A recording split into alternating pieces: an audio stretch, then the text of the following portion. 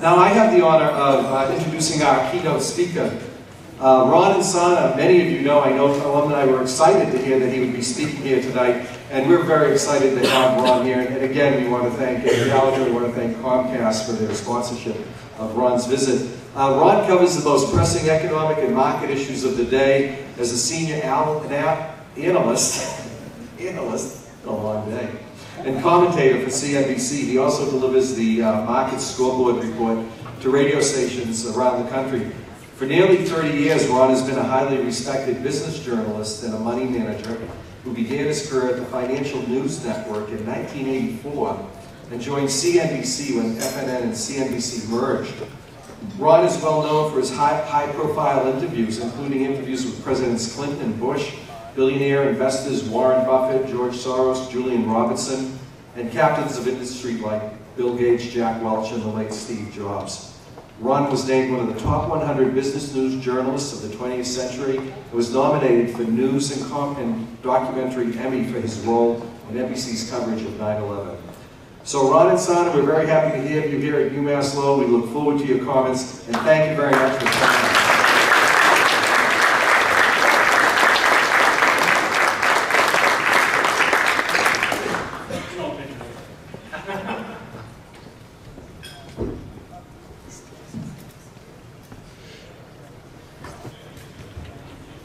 That was a good 20 years and 30 pounds ago. Thank you very much, Steve, for that generous introduction. Thank you for reading it exactly as I wrote it. I appreciate that. I was not Steve's first choice to be with you tonight. Ed tried to provide Jim Cramer, but Jim can't come tonight because it's his medication holiday. So he Ed also tried to get the former host of Celebrity Apprentice, Donald Trump, but as part of his presidential duties, he's hosting a series of early Cinco de Mayo parties to shore up his Latino voter base. So it'll just be us this evening. Just kind of bring you up to date on the markets. We were off a little bit today, and as I was checking through the news wires this evening, there was an altercation between a Russian MiG and a US F-16 in Syria. So Dow futures are down about 450 points tonight, so it could be a rough session tomorrow. That's not true, I'm just making sure you're paying attention. Markets are absolutely fine. We're okay. As Steve indicated, I got my start in financial journalism in 1984, and it was, so far, although it's lasted 31 years, it has been an entirely accidental journey. I was a film major in Southern California, Cal State Northridge, in many ways a college very similar to Lowell, state school that at the time when I started cost $90 a semester. When I graduated it was $350. Today it's $10,000 a year. It's still, like Lowell, one of the best buys in college that you could possibly have. But upon graduation, neither Steven Spielberg nor George Lucas bothered to call me, and so without gainful employment, I called a buddy of mine from high school who was working at the Financial News Network in June of '84. He got me an entry-level position at FNN. I was a production assistant, which meant ripping paper wires. For those of you who are not old enough to know what these were like, instead of going to the computer, you walked over to a bank of news wires and ripped the stories, handed them to the anchors, got them coffee occasionally, ripped scripts when they were on paper as well. And I did that for about 4 months, and I was then fired. So 4 months after I got there, FNN went through a massive cutback. We were taking in $500,000 a month and spending $1 million. And so, having been one of the last people hired, I was the first let go. My executive producer came up to me one day in October of 1984 and said, "Remember when I told you I needed you next week? I don't need you next week." So I went back to the vitamin store where I worked in college. About a week later, 90% of the editorial staff was whacked at FNN. And they went to break even overnight. And they left 2 anchors on the air, who Ed still knows, Bill Griffith and Sue Barrera, who are both still on CNBC today as full-time players there. They subsequently ad-libbed 8 hours of live television program between them for the next 6 months. We cut the staff down to such an extent that there were 2 producers, one of whom was my friend Casey Lyon, who works at CNN today, was my high school buddy who got me my job. He remained behind, and the rest of us were let go. So 4 months after that, Casey called me and asked me if I wanted his job as a producer. And so I took it immediately and went back to Financial News Network. And 3 months later, Bill Griffith and Sue Herrera, who, as I said, were for 6 months were on the air doing 8 hours of live television a day, ad-libbing the entire day's news, called in sick on the same day. And an enterprising young producer gave me my first chance to go on air. The fact that I was that producer is probably immaterial for the purposes of this conversation. There literally was no one else in the room, so I got to do a couple of updates. 3 months later, I had a full-time gig on Financial News Network doing about 2 hours a day. Now, I'd never trained to be an anchor. I never studied economics or markets in college. And so I was on the air not knowing what I was doing or what I was talking about. And if you watch cable television today, you'll see not much has changed. But you know, I love coming back to schools because you see that look in a young person's eyes, which you know many of us have, but certainly not as sophisticated as you guys are. But you know, we still, in many ways, in the cable business in the early 1980s, we had an entrepreneurial spirit. It was a brand new business for all intents and purposes, even when I got there in 1984. 1979 was effectively when some of the first stations like CNN and ESPN went on the air, and FNN went on in 1981. And so in 1984, Financial News Network was in 12 million American households, half of which were distributed through, for those of you old enough to remember this, UHF stations, ultra-high frequency, which don't even exist anymore. The other half were cable affiliates. And most of the contracts that we had at the time were not worth the paper they were printed on. So very loose affiliations, 12 million homes. Today CNBC is in 110 million homes nationwide. So it was the early days of the business. And by and large, we were able to effectively create our own opportunities in some ways the same way you guys can with technology. Cable was a brand new technology at the time. It was supplanting, or at least beginning to supplant broadcast television, cutting into their audience bit by bit, day by day, month by month, year by year, until in many ways now it's become, at least for the moment, a dominant form of communications that we've come to enjoy over the last many decades. It may very well be supplanted by over-the-top. We face our own disruptions in cable television today, whether you're looking at Netflix or Amazon or a variety of other streaming services that are coming online. This is an opportunity for you, as I had one back in the 1980s, to take advantage of these new technologies. But a couple years after I'd been on the air, I had another rather serendipitous event. I was out visiting yet another one of my childhood friends who was going to school in Chicago at Northwestern to medical school. And so I was going to go out and visit him for about a week. Chicago was actually becoming increasingly important to the financial markets with the development of options and futures and other derivative products that traded off stock markets in New York. So I was going out to hang out with him in Chicago. I hadn't spent much time there. And we did a show on FNN back then called The Options Report, very, very creatively entitled Covering Options. And it was something we did in concert with the Chicago Board Options Exchange. So while I was there, I knew my friend was going to be in med school during the day. We were going to hang out at night. I asked Bill Griffith, who at the time was my boss, still an anchor on CNBC, if I could do a live report on the options program that we had that Monday morning and take an options trading class that was being offered at the CBOE that week. Well, the morning that I got to do that live report, that Monday morning was October 19th, 1987, the day of the largest single crash in the history of the U.S. stock market. My first live reporting experience went from being one hit at 10:30 Eastern time that Monday morning to 5 12-hour days covering the biggest crash in the history of the U.S. financial markets. And it was a trial by fire experience, and once again, it was a learn-on-the-job type thing. It was a type of challenge that, you know, as you are finding out today, you have to rise to if you're put in the situation. And it was an extraordinary learning experience for me. Because once again, it was, you know, this immersion therapy that I began when I got on the air very young. I was 24 when I was first on the air. And we learned as we went, and then we did it again that week in spades. And someone else who was also new at the time to his job was Alan Greenspan, who at the time was the brand new chairman of the Federal Reserve. And within 2 months of his taking that job, he experienced the biggest stock market crash in the history of the United States. He had just gotten the job in August of 1987. The Dow had just hit its all-time high that month on August 25th of 1987. It topped out, and for those of you who are familiar with today's numbers, but not so much the numbers of 1987, the all-time high in the Dow that year was 2,722. And we subsequently fell 1,000 points in 3 months. We went down 30% in 3 months, 23% of which came in a single day. The Dow had gone up 1,000 points in the prior year. So it was an extraordinarily violent move that we saw both on the upside and then subsequently on the downside. But what was extraordinarily important, and why I bring this up, because it's still applicable today, is Alan Greenspan's model at the time, once the stock market crashed, was to flood the economy with money cut interest rates dramatically, backstopped the entire US banking system, which in turn backstopped the brokers, who backstopped the specialists and other market makers on the floors, and kept a Wall Street crisis from becoming a Main Street catastrophe. And that became a template for Federal Reserve policy for the next 25, almost 30 years now, where we had seen crises come and go in this period since 1987.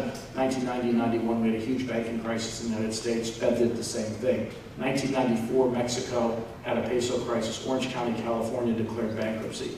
1997, we had the Asian currency crisis. 1998, Russia had both a currency and debt crisis, and a huge hedge fund called Long-Term Capital collapsed and almost toppled the banking system in the United States. Once again, the Fed did the same thing. Happened after the internet bubble burst, and it happened most recently after we had this credit crisis, although this time with Ben Bernanke running the Federal Reserve, we got into policies the likes of which we'd never seen before. Interest rates in late 2008 were cut to zero. Never happened before in the history of the United States. It tried it in Japan with very little success, but they never fully implemented the programs that Bernanke introduced, and then launched a whole series of other unconventional measures that again backstopped the banks, recapitalized them, allowed corporations to borrow cheaply and come back more strongly, allowed household balance sheets to improve, and we did go through, in this case, unlike prior experiences, a much deeper recession, and many of you, even if you're young, have already felt the after effects of this. Your job market prospects appear maybe less robust than some prior generations. I don't believe that's true, and we'll talk more about that in a minute. But it was a very serious recession that almost turned into the Second Great Depression, were it not for the actions of the Federal Reserve and other policymakers at the time. Ben Bernanke, in his new book, argues that we were 48 hours from total systemic financial collapse in the United States at the depths of the crisis. Mervyn King, who at the time was running the Bank of England, at that time said we were within 3 hours of global collapse. So somewhere between 3 hours and 2 days, we were at risk of falling into something from which we probably wouldn't have emerged as nicely as we have. And the proof's in the pudding. If you look at what happened, this is what Ben Bernanke studied prior to becoming chairman of the Federal Reserve, the Depression in the United States in the 1930s, Japan's policy errors since the early 1990s, both outcomes were undesirable. The US stayed in depression for over a decade. It was 25 years after the 29 crash before the Dow saw its all-time high again. If you look at Japan, with the Nikkei at 18,000, it's still less than half where it was at its peak in late 1989 because policies were inconsistent and not as forcefully put in place as the Fed undertook back then. I just use that as background because, one, we escaped the Great Depression. The economy recovered. GDP is higher today than it was in 2007. Car sales are higher today than they were in 2007. Retail sales higher today than they were in 2007. Stock market higher today than it was in 2007. The policies worked quite well. And while all that was happening, other things that are much more germane, particularly the younger people in this room, were going on underneath the headlines. The energy revolution began in 2007 and 2008 when we in the professional financial arena were talking about something called peak oil. In 2008, when oil hit $147 a barrel, we were talking about the world running out of petroleum. That all the fields in the world that were being looked at had effectively started to run dry, and that we were going to run out of oil, and there was a good chance we would see $200 or even $300 a barrel crude. Instead, the fracking revolution took over, and oil today is at $45 a barrel. And it has completely collapsed, and may stay there for quite some time to come. And during this fracking revolution, we also unleashed huge amounts of natural gas. And this is important to you guys for a reason that I'll get to in a second. But we are the largest natural gas producer now in the world. We surpassed Russia 2 years ago. We're pumping as much crude oil, nearly as much crude oil as Saudi Arabia on a daily basis. And oil prices and natural gas prices have collapsed. The reason that is so meaningful is not just a tax cut to consumers who get the benefit of lower gasoline prices or less costly heating and air conditioning bills every month, but manufacturing, which is going through something of a renaissance in the United States, is coming home from having been outsourced over the last 40 years because wage rates in other countries were considerably cheaper, and so countries like China, like Vietnam, like all of Asia had a cost advantage that is no longer present. And part of that is the fact that energy costs have collapsed so much in the United States that the cost of natural gas, which is one of the single most important inputs into manufacturing, is 1/4 to 1/8 of the cost anywhere else in the world. And so we're seeing Airbus open an airplane manufacturing facility in the United States. Big German gas and petroleum companies are opening facilities in the US. US automakers are thriving here at home. Even textiles are coming back. To a town like Lowell, Massachusetts, where this was a town that was built on textiles. And while it's not the same business that comes home, it's less labor intensive, more technologically sophisticated, more focused on software and robotics. Even textiles, the first industry to leave the United States when globalization began 40 years ago, is coming home because we have cost advantages in energy, labor markets are more competitive here than they've been in 4 decades, 5 decades, and the US is benefiting from that. More germane to the younger people in this room, the technology revolution and the innovation that's going on in the United States is truly historic. And it's not just social media and things like that. Now, I happen to be the proud owner of 3 millennials. And I understand that their technology is vastly different than our own. When I was your age or younger, you know, I was the remote. Okay, so when my dad was sitting in a leather chair, absolutely refusing to budge, get up and change the channel. That was my job. With a degree of sophistication that was just shocking for someone of my age, that I could manage anywhere from 3 to 5 channels on the dial, and even more amazing, adjusting the rabbit ears at any given time. For those of you who aren't old enough to know what that is, we used to have an antenna on top of the TV set, which, by the way, was not flat screened, it was about this wide, but we would put these antenna units on top, and you would adjust them in order to improve the reception. And if it happened to break because you had an idiot little brother or sister who snapped the thing off, you take a coat hanger, stick it in, make it a little bit longer so you could watch the game on Sunday. So that was the extent of our technological expertise during that period. We are not quite as fluent in technology as you guys are. I have a 17-year-old daughter, a 13-year-old son, and a 12-year-old little girl. And I find some of this stuff amazing because my daughters will occasionally have sleepovers, and they're texting each other in bed, the same bed. And I go in and I take the phones away, and they get all upset. And I said, talk to each other. You're in the same bed. You don't have to text each other. And they said, well, you know, you text mom when you're in bed. I said, but I'm in a different room. It's none of your business. So there is a huge gap between our technology usage and theirs. But the applications of this stuff are truly enormous. It's not just social media. It's not just over the top, which, you know, Ed and I now in the cable business have to worry about for the rest of our careers. You know, what disintermediation is going to take place? What disruption is coming to television? Well, it's not just that. When you look beyond social media and the types of communications technologies that have changed, whether it's the iPhones, the iPad, the iPod, or whatever device you want to use, or whatever service you're going to use, whether it's Spotify or Netflix. Also, someone mentioned 3D printing. This is not just a revolutionary technology in manufacturing, it is a revolutionary technology in healthcare. So if General Electric, my old employer who owned NBC and CNBC before Comcast did, wants to make a perfectly refined aircraft engine blade, they now do it with a 3D printer. But if you look at healthcare, and if you look into some of the visions that futurists are holding out right now, when you take into account things like stem cell therapy, genomics, and other biotechnology advances that are taking place, that same 3D printer will print a human organ within a matter of years from your stem cells. If you need an organ replacement, there will be no rejection. They will grow your heart for you, print it on a 3D printer, and then ultimately with the use of lasers rather than scalpels, give you a heart transplant that you won't reject. This is the big stuff. This is truly radical kind of science fiction stuff that we grew up on. I was with Michio Kaku, who is at City College of New York, but he is trying to finish Einstein's unified field theory. But he offered us a presentation at an event last week showing us the future and how some of this is so much closer to reality than we can possibly imagine. Most of this is already being done. This is one of the single most exciting times to be alive. The person who's going to live to be 150 years old has already been born. For those of us, you know, at the tail end of the baby boom, we might see some of it. Those of you who are younger than we are in the millennial generation, you may very well see all of it. One of you is going to live a lot longer than any of us ever have. And there are both good and bad implications to that. Number one, longevity in the United States has increased by 2 years in the last 2 years. If you make it to 65, you're an odds-on bet to be 90. So this is what's happening that is revolutionary in many, many ways.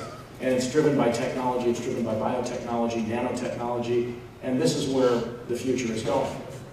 And I'm sorry? I've got to take better care of You should take better care of yourself, absolutely. Well, if you have a great insurance policy, your kids might feel differently, so I don't know, you know. But that window closed, by the way, December 31st, 2010, when the estate tax was 0, was when we really had to worry, because, you know, kids might have come in around 11:59, you know. But this is big stuff. This is not small stuff. And so, as I thought about not only the Federal Reserve rescuing the system, which was absolutely necessary in 2008 and 2009, but these underlying developments that happened at an accelerated pace, kind of created what I like to call Fortress America. We are, in many ways, both in relative and absolute terms, far outperforming the rest of the world. Economically, we're in better shape, even in this kind of unsatisfying recovery that we've had, where underemployment is still too high, housing hasn't recovered fully. We're still outperforming the rest of the world. And, you know, China is fudging its numbers. There's a good chance that they are not only in a growth recession, but may fall into a real recession. Their stock market is down 40% from its high. They have 65 million unoccupied homes in China. There are ghost cities in China that are absolutely unoccupied. They spent $6 trillion on infrastructure over 5.5 years, some of which is not being used, some of which is uneconomic, and some of it may never see the light of day, even though it stands in cities around the country. Japan is effectively stuck, still somewhere between recession and recovery, still suffering through deflation or falling prices. Europe is flatlining at the moment. There are a couple of bright spots, Germany being one of them. And then you look around the rest of the world, Russia is in a very deep recession, which may explain why Mr. Putin is so adventurous outside his own borders. And then you take a look at Mexico, which is doing all right, but Brazil is in recession with inflation. Venezuela has collapsed. The United States is an oasis of prosperity in the world. And so when people tell you that the game is over, it's absolutely not. It has been a wrong way bet to assume that the United States was done. We've had these comparisons to the fall of the Roman Empire and all this other nonsense that's been kicked around on TV. You know, there was a cable television show. By the way, 270 reality shows on cable television today, 260 of which deal with the Kardashians. The other 10, one of the other 10, which was among my favorites, was Doomsday Preppers, where people were preparing for the end of times. Now, if the premise of the show had been right, there would have been only one program. It lasted 5 seasons. So, you know, there's something wrong with the thinking that the game is entirely over when, you know, you're out in the woods, you've got your guns, you've got your canned food, and life goes on. And a friend of mine, Art Cashin, who's on the floor of the New York Stock Exchange, talks about betting on the end of the world. He said, well, if you want to do it, you know, you have to be right on timing because it only happens once.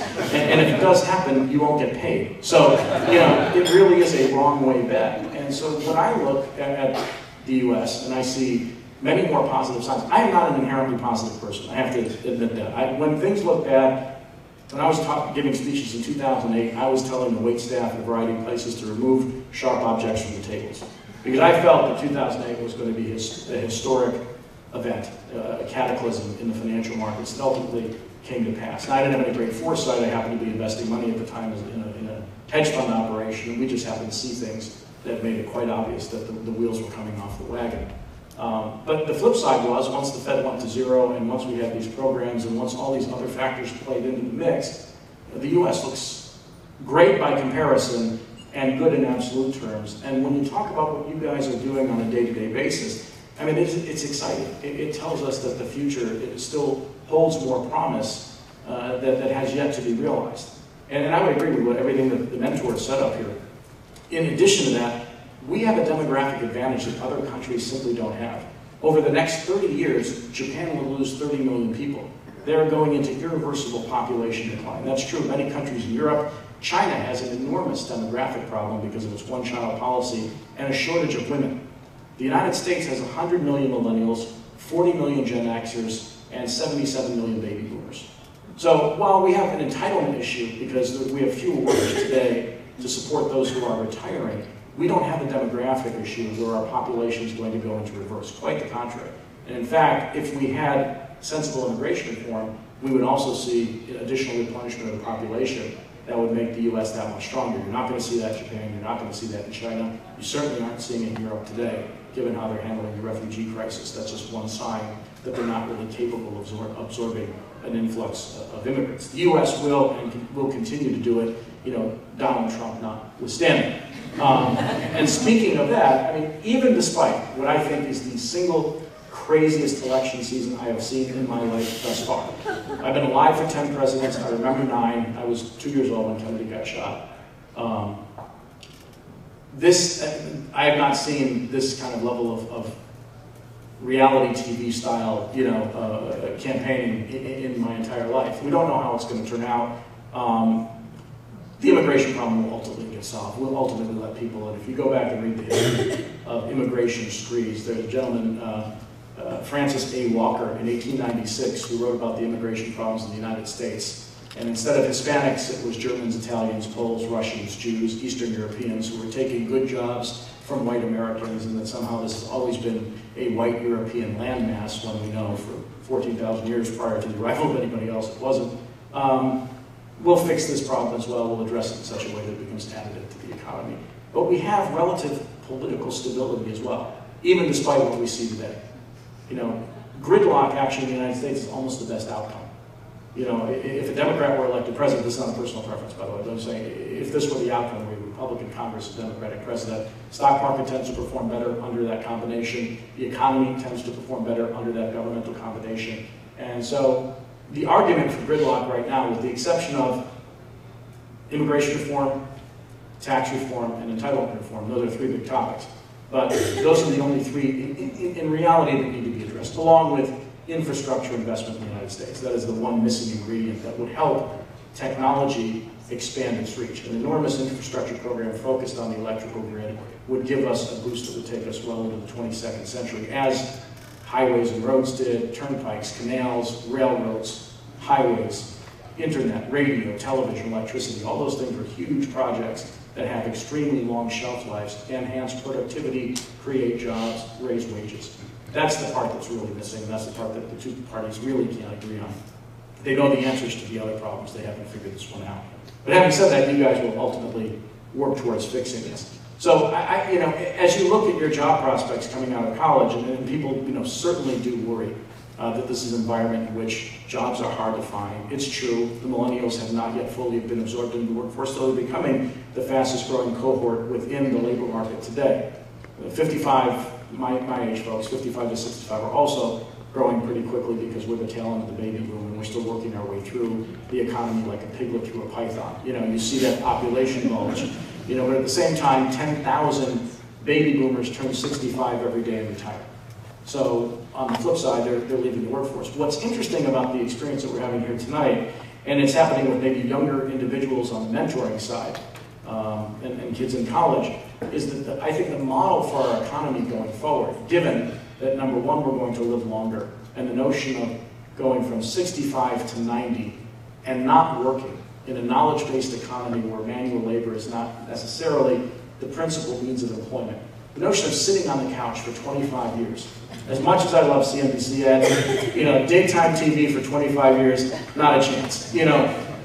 Pairing baby boomers with experience, whether they're at the tail end or the front end, and young people with ideas, is an extremely powerful combination, because you have business experience, practical applications, and then those ideas that generate the excitement that you heard about earlier this evening, where it gives those of us with different types of experience another reason to go back to work. A lot of us have, in the course of our careers, maybe have accomplished all we wanted to accomplish in a single industry, and we would like to change and do something that's a little bit different.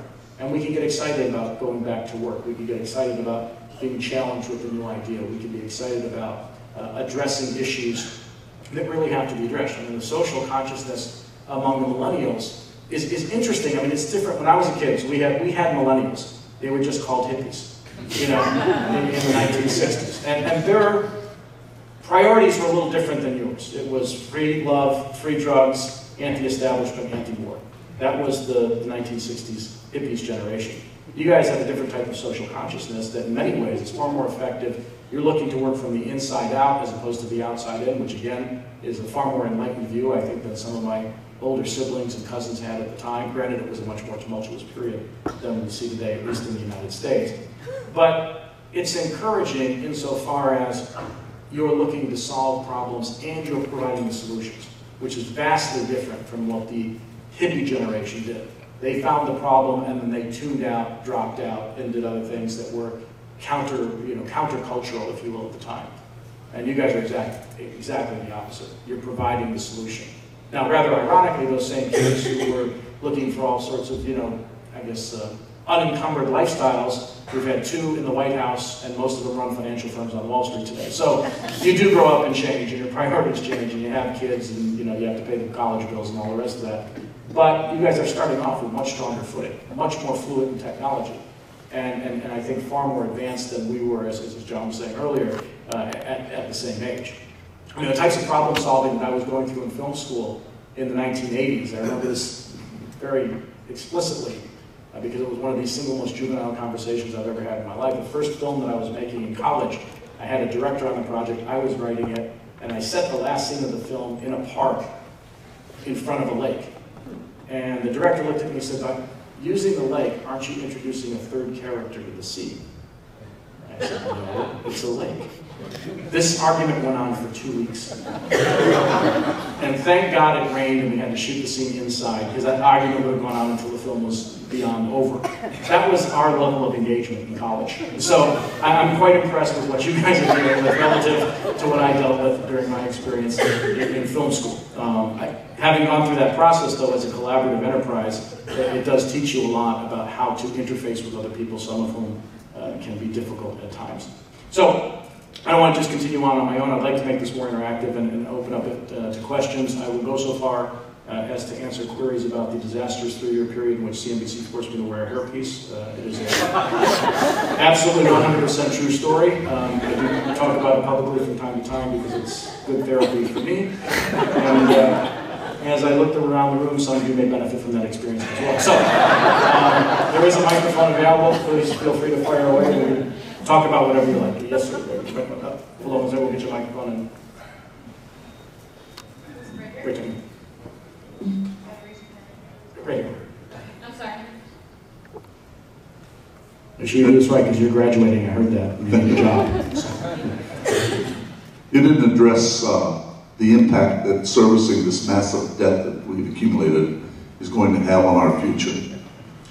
Well, it's interesting. So the U.S. debt, compared to the deficit, by the way, the deficit, which was just reported for the last fiscal year, was $412 billion. It was less than 2.4% of GDP. It was the smallest deficit we've seen since the surpluses exist at the end of the Clinton administration, and it's less than the average deficit over the last 50 years. The national debt is approaching $18 trillion, which is roughly equal to GDP. Debt held by the public, which is a measure we use more frequently, is about $12 trillion and roughly 66% of GDP. With interest rates at 0 and likely to stay low for an extremely long time, the debt service burden is unlikely to be a problem. In fact, it's lower now than it's been in any previous period in modern history when we've run deficits, because rates are so low.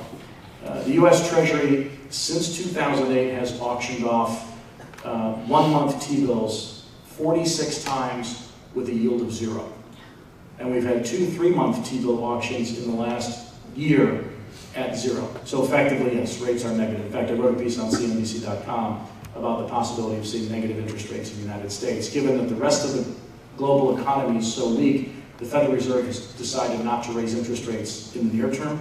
My bet is the Fed doesn't raise interest rates till the middle of next year. And so with rates at 0, and only likely to go up gradually over time, and I mean really gradually, the terminal rate for Fed funds, the short-term interest rate that the Federal Reserve controls, may be 2%, which by historic standards remains extremely low. So that debt service burden would go up under that scenario, but it would not be the catastrophe necessarily that people anticipate. The other part that's really not figured into the equation is the demand for U.S. Treasury paper, whether it's 10, 20, or 30-year paper, is extraordinarily high because there are a series of new rules that force banks to own high-quality paper in order to remain adequately capitalized. So the demand for U.S. Treasuries is off the charts. There's effectively a shortage of U.S. bonds.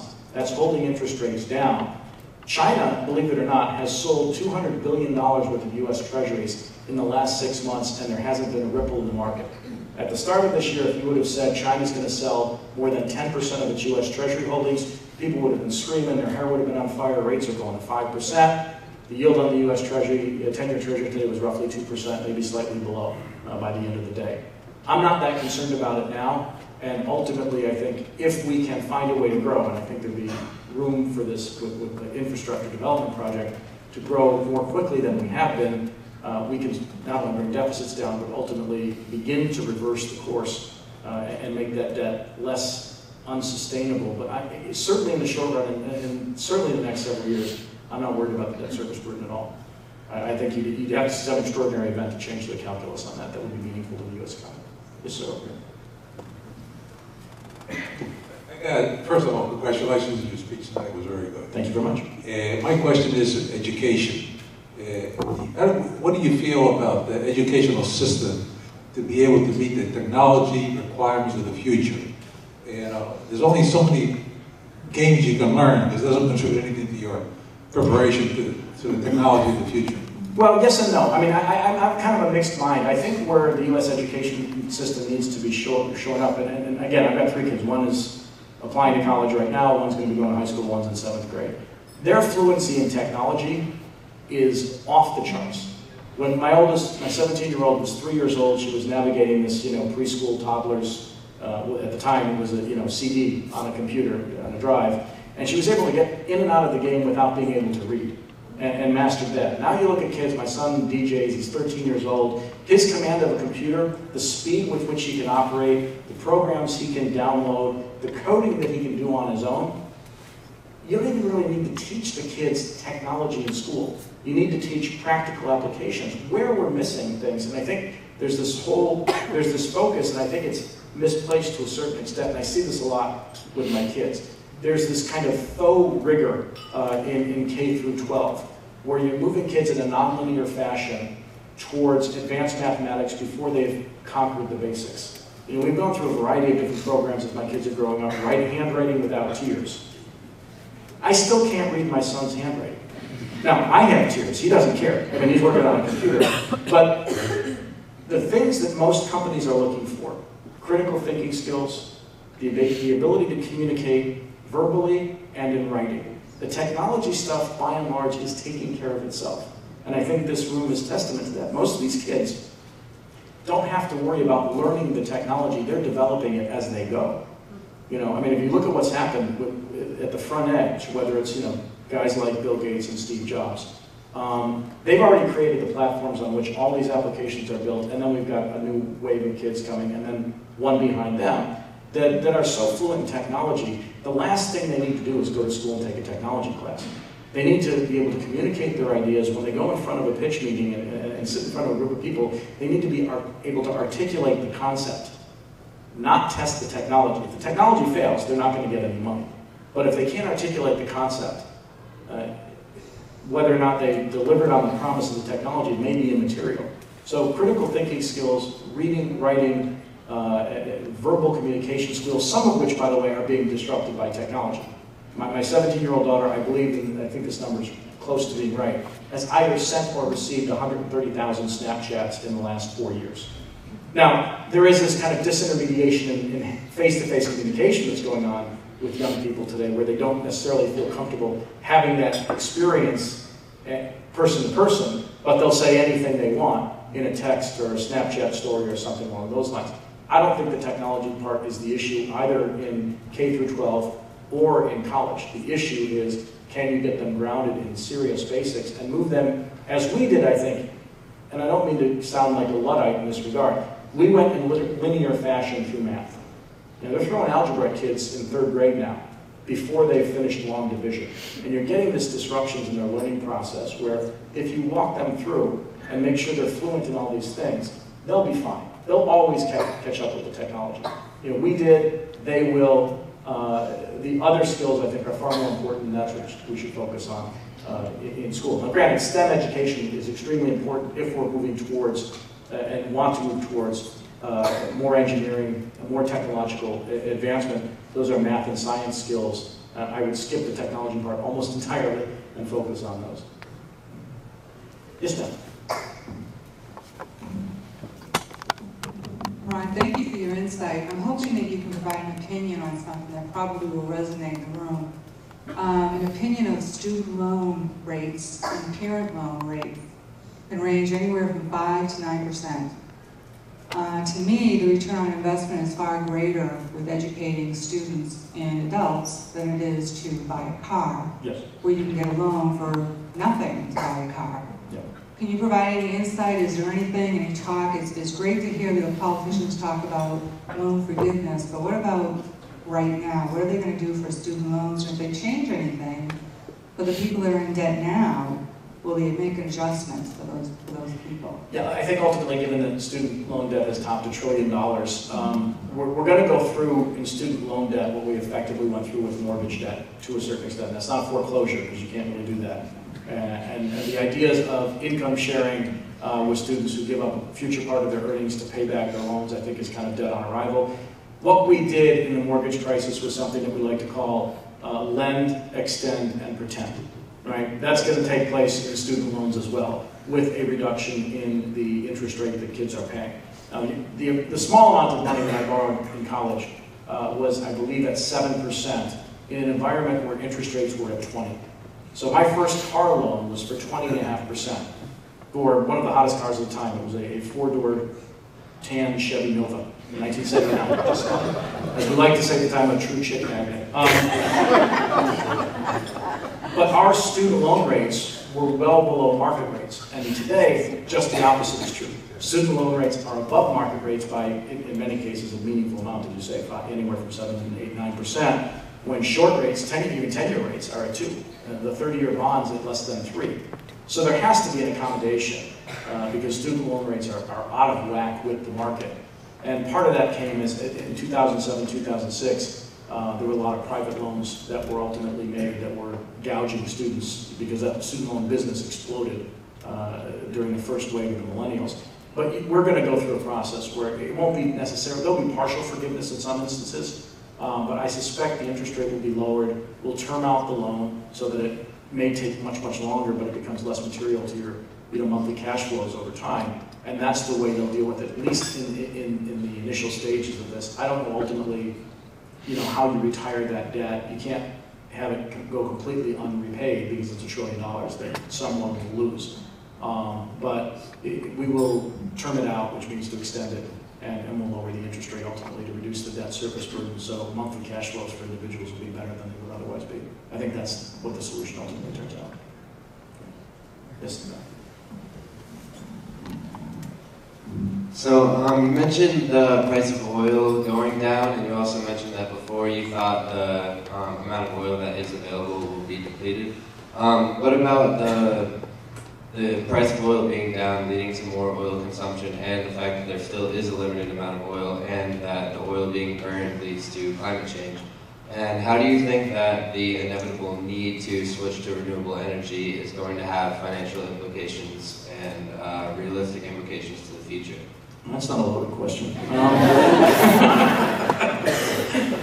Look, I mean, I think we're obviously going through a transitional phase with respect to energy production and consumption both. So green energy as yet does not provide an adequate amount to do everything that we do in this country, whether it's driving cars, powering utilities, manufacturing facilities, and the like. The biggest, I think, transition that would be a reasonable compromise is a transition toward natural gas. You fly into LAX and Los Angeles, there's a natural gas station for cars or trucks that utilize natural gas, and it's a much cleaner burning fuel. Already, the market economy, rather surprisingly, and this is only felt in areas where coal is mined aggressively, whether it's in West Virginia or other parts of the country. Coal prices have collapsed. Coal companies are going bankrupt. Coal usage is down dramatically as we shift to natural gas. Utilities in the United States increasingly are using natural gas rather than coal. That is a major development. Now, China needs to do it, India needs to do it if you want to have a real impact on greenhouse gas emissions, because coal is the single dirtiest form of energy that we have.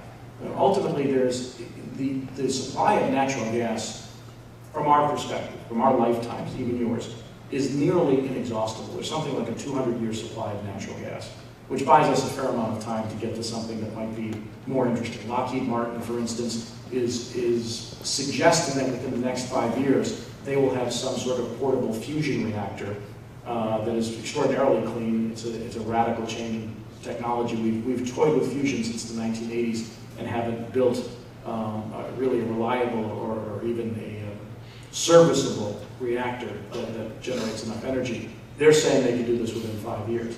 We're going to get there. I mean, ultimately, technology solves these problems. I mean, if you go back to the turn of the last century when kerosene was the main use for crude oil that was taken out of the ground, John D. Rockefeller was selling kerosene by the can around the country, and that was his monopoly at the time before autos became so dominant in our culture. We're using kerosene to light our houses. Today, kerosene is used as jet fuel, but crude oil took over when automobiles became so dominant, and we went to a very heavy manufacturing economy.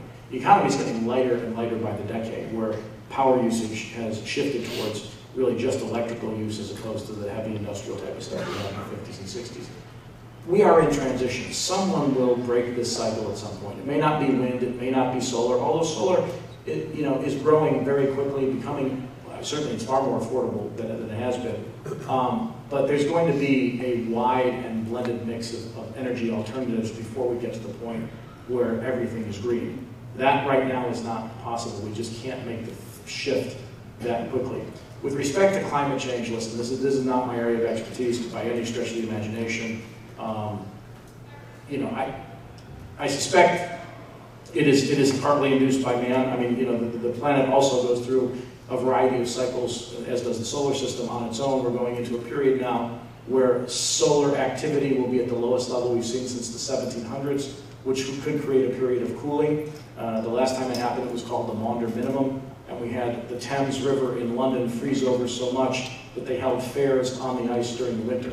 So there are ocean streams, jet stream, the temperature of currents in the oceans all have an impact on weather. An El Nino this year that is supposed to be massive in nature may wipe out the California drought, but we might have a dry, warm winter in the Northeast, God willing.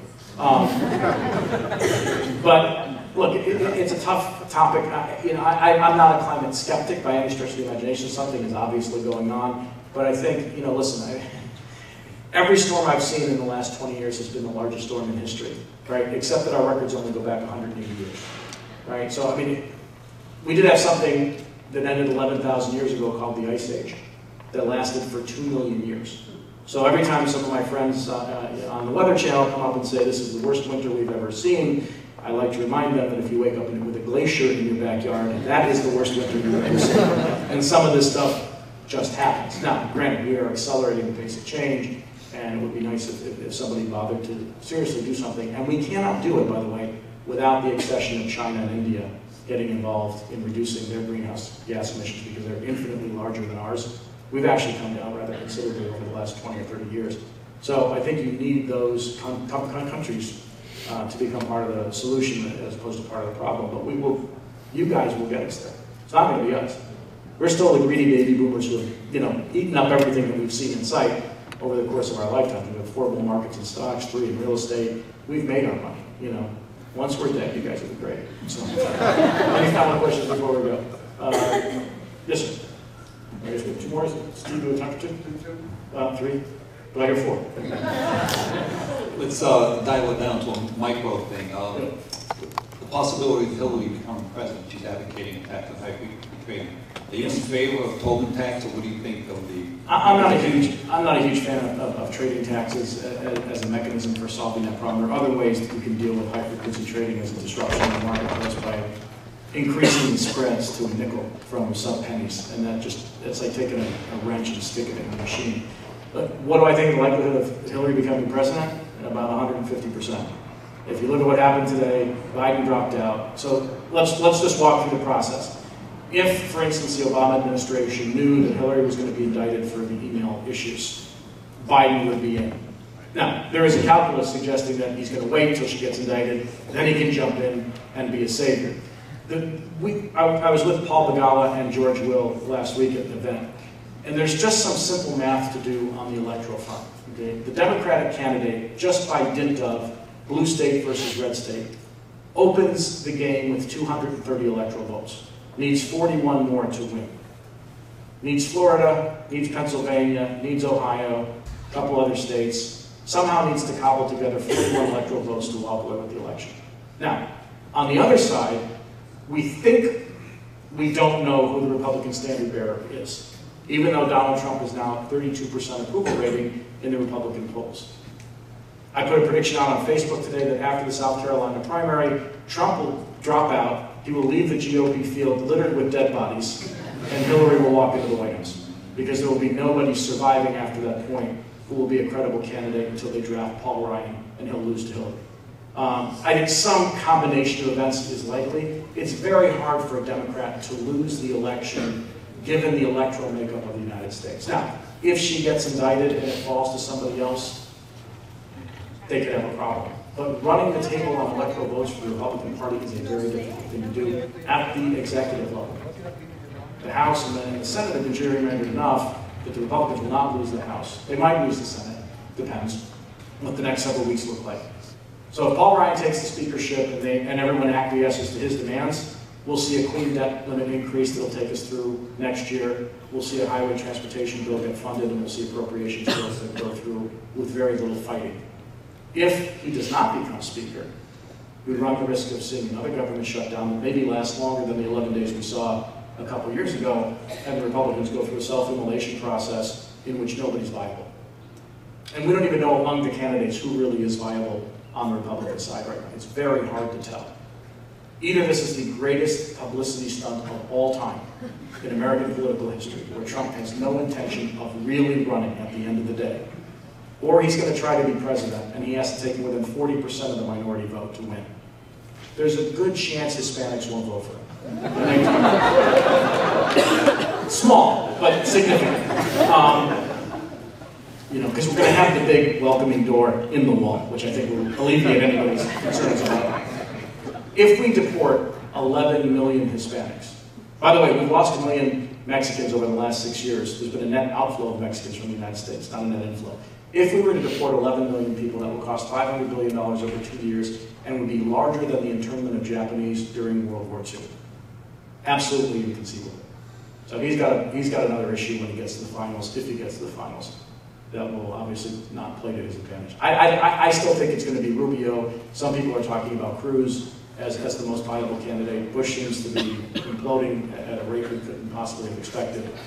But you don't know. Trump may want to just try this and see if he can run the table with Carson as his running mate, which is not the possibility he held out yesterday. In which case our foreign policy will be just so terribly well informed we won't even know what it is. First person from Russia. Yes, sir. Ron, you touched on the Kardashians and Trump and technology attention. I didn't do Lamar Odom yet. So, yeah. And attention deficit syndrome amongst the millennials. And yeah. I have a couple of millennials also. You've been in media and distributing information in all its forms for over 3 decades. You're as old as I am. Congratulations. Thank you. How do you look at the consumers of your information, be it political or economic today? Do you feel, I have a concern that there's a intellectual apathy amongst the electorate. Do you see a difference in the way people absorb information today? You have a pretty broad swath of the electorate represented this evening. How do you feel as someone who's trying to communicate truth as opposed to the gnashing of teeth and volume? I think it's never been harder, and there's never been a larger appetite for it. We have a glut of information, but we have very little wisdom.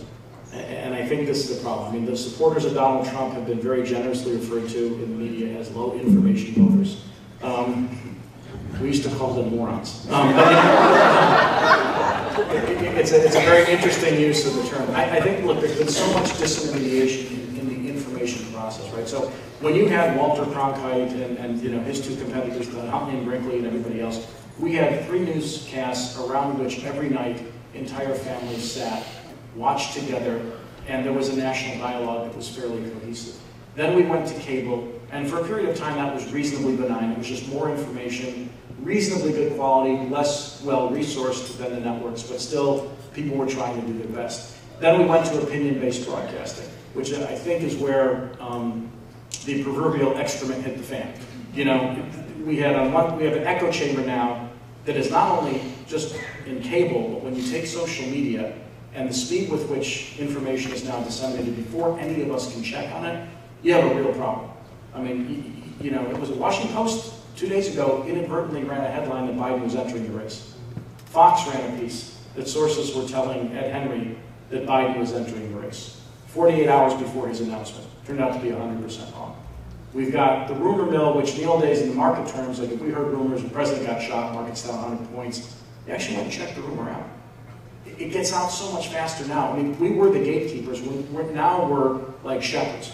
You know, we're just trying to keep the sheep in one pen, and then trying to let them out one at a time so that at least the information gets filtered. There is no filter on the internet and on social media, so it's very difficult to control not just the pace of information, but the quality. And if you go back to the, you know, unless people don't necessarily like going back in time, but when there was a vetting process for news that was far more robust, when you only had 3 outlets, and you had your local papers that were competitive, there was a little more, I think, safety in the information. Having said that, there's a great piece by James Fallows that was in the Atlantic a couple years ago about how this kind of golden age of American journalism or information dissemination that would, let's say, went from Cronkite to Brokaw, just to put a wrapper on it, is an anomaly in U.S. journalistic history. I guess I'm out of time. If you go back to the early days of pamphleteering, even during the colonial days, Thomas Jefferson was roundly attacked for having fathered an African-American kid with Sally Hemings. Right? That rumor was in the pamphlets while he was running for president. So this period that we had was you know, relatively brief as far as information was concerned. When you go back and look at American journalistic history, it's never been you know, kind of a clean business. We had yellow journalism with William Randolph Hearst and all the rest of that stuff. It's hard now, though. I mean, what I see when I'm in situations like this, people want real information. You know, television consumption has gotten a little different. There is this echo chamber. Half of Bill O'Reilly's viewers put him on because they love him. Half put him on because they hate him and want to scream at the TV. And that's true on the MSNBC side as well. When, you know, when we were tilting more left, we're obviously coming back now to the center to some extent. So, you know, and then you have the polarization of the parties, which just makes it worse. And now, I mean, which I think is unique to, at least in my lifetime, is that being aligned with one or the other party is a sin in the eyes of somebody who you're opposed to. Right? You know, I grew up in an environment where you could be a Republican or a Democrat, and you would not get it. You might get into heated political arguments, but you didn't hate the other person. It was, you agreed to disagree. Now there's outright hatred, even in Congress. I've been told that if a Republican and a Democrat in the House are waiting for an elevator, they will not go down together. They will wait in one, you know, in the old days, Bob Dole would have Ted Kennedy over to his house for a barbecue. They didn't agree on anything, you know, but that particular group of legislators did work together to fashion, you know, cohesive programs, whether it was fixing Social Security in 1983, tax reform, you know, a whole host of things. If they needed a highway built on, it got done. This level of intransigence and this level of polarization is something we certainly haven't seen in this country in several generations. So it makes our job that much harder. And so part of the default is to be more entertaining and more informative in some instances, right? Because that's easier to put Anthony Bourdain on, and that's your foreign news source, you know, as opposed to actually going to Ethiopia and showing people, or Rwanda, or whoever, you know, where genocide's going on, and having a real conversation about it, you know. So we're diverted a lot, and I think that's a problem too. So you know, it's an issue. I don't know how we as broadcasters and programmers deal with it. If the audience didn't want it, it would make life a lot easier. You know, listen, the fact that we even care about Kim Kardashian in any way, shape, or form, you know, the famous for being famous thing has always been around. We have never seen it magnified this large. You know, I mean, Paris Hilton and Kim Kardashian got famous for one thing and one thing only. And they built empires out of this. You know, it does astound me in many ways. You know, but look, it's either going to kill us in some way or another because we're going to make horrible decisions based on lack of information, or we'll get smarter and we'll start demanding more from the people who provide it, and then you go back to something else. Well, thank you very much. It was a pleasure chatting with you.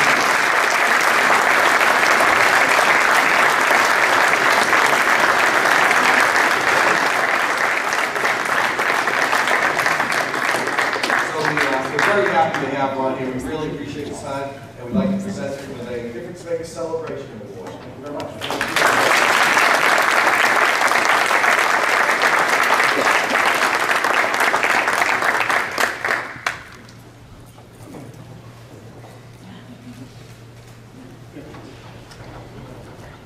Well, you have just been a wonderful audience, and that was really, I guess, a challenging and exciting talk at the same time. And we really do appreciate your time, and thank you very much as well. So, folks, Thank you for joining us. You learned a bit about DifferenceMaker. You learned about our students. You got to hear from the alumni and the sponsors who make this so valuable. You're certainly welcome to stay, enjoy your cocktail. I noticed there's still some desserts on the table.